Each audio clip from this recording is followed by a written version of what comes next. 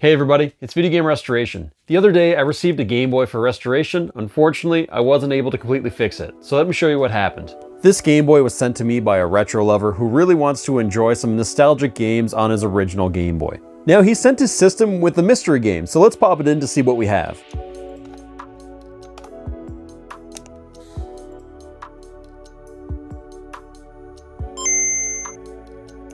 Nice, Dr. Mario. Now we know the game and the problem with this Game Boy. We have some vertical lines through the screen.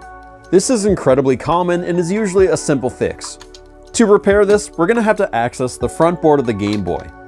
We'll start by removing the 6 tri-head screws located at the back of the system. With those out, we'll be able to separate the shell. Now when you're opening it, you'll have to remove this ribbon cable just by pulling down from the back half.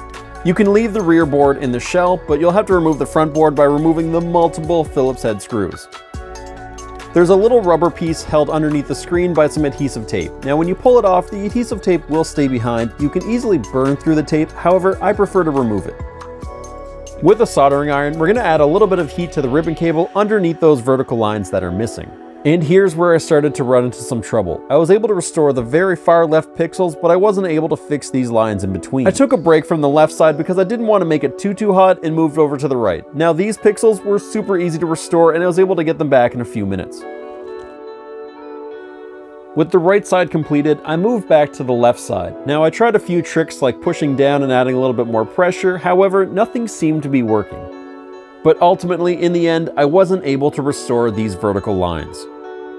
I just wasn't able to fill in those last lines. I tried a few things off camera that people had suggested to me, like trying a hair dryer, trying different tips, different temperatures, using pressure. None of those worked. Now occasionally this will happen. These screens are 33 years old, so sometimes they're just past the point of repair. Unfortunately, this customer didn't want a screen upgrade, and finding a replacement one can be a little difficult. Sometimes they come up on eBay. You don't know if they're going to work though, and they usually go for the same price as an upgraded screen, from what I've seen at least. Now, if you have a tried and true method, please share it in the comments so on the next one I can definitely fix it, and so everybody can learn with us and they can fix their own Game Boys if they encounter this problem. Now, even though I wasn't able to save the screen, I'm still going to clean and restore the Game Boy to the best of my abilities. Speaking on those 33 years, this has built up some grime. I used a toothbrush and isopropyl alcohol to really scrub out some of that dirt and then moved on to the game card. Now the game card itself was cracked and the pins on the game were a little bit tarnished, but we can fix that, no problem. My favorite way to clean games is by using a rubber eraser to polish the pins, then some alcohol just to give them a final cleaning. To clean the carts, I used a Q-tip and some more alcohol just to really get in those nooks and crannies. With everything cleaned, I used a tiny little bit of super glue just to fix that small crack that was in the game case. Now that the game pins are super shiny and that shell is nice and repaired, let's add the final touch.